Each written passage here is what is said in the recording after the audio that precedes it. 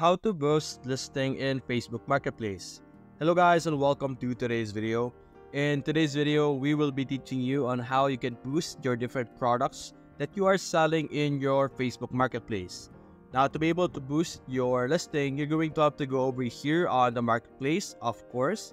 And then after that, you're simply going to click on buying over here. The buying indicates that this is your section. So when you click on that, as you can see, you will be able to see this page over here.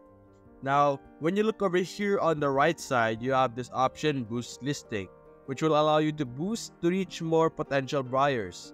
So you're simply going to click this, and then you will have the option to select a specific item or the specific product that you would like to boost. So for example, I would like to boost this strawberry cake over here. I'm simply going to click this and simply click on Next.